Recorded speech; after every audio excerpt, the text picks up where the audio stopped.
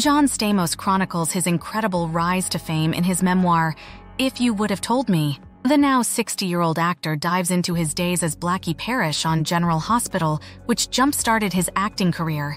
In his memoir, John recalls a moment on the set of the hit soap opera where he screamed at the Elizabeth Taylor. While filming a scene, John writes that he noticed someone putzing around in the distance.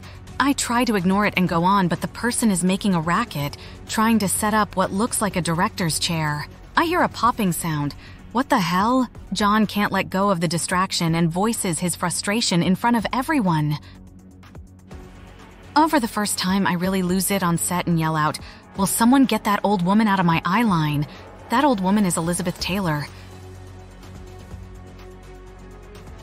There she is, in all her lavender-eyed glory, poised in a director's chair, sipping champagne, the actor reveals. Turns out Elizabeth decided to visit the set of the soap to see Anthony Geary, who played Luke Spencer. Elizabeth had previously appeared on the show as the iconic Helena Cassadine. Chris Robinson quickly tells me who she is, and I'm so embarrassed, John continues in his memoir. I can't believe I lost my shit in front of Elizabeth Taylor. My dad is going to kill me.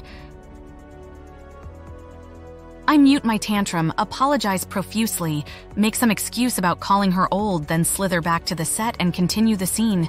This time, I cry my eyes out. During his run on GH from 1982 to 1984, John earned a Daytime Emmy nomination for Outstanding Supporting Actor in a Drama Series. Just a few years later, John would nab the life-changing role of Jesse Katsopoulos on Full House and meet some of his lifelong friends, including Lori Loughlin, Dave Coulier, and the late Bob Saget. If You Would Have Told Me is available now.